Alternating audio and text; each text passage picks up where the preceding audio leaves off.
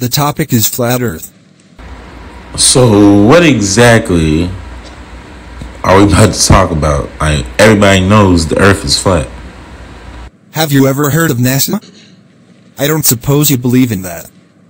Also, It's not about me believing in NASA. I mean, they definitely exist. NASA exists, but I mean, I read the Bible and I can look up at the sky and see that there's a firmament. So how could they have even left our atmosphere? That's just my question.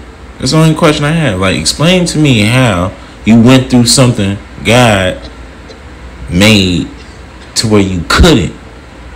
It clearly states that. well, from that point of view,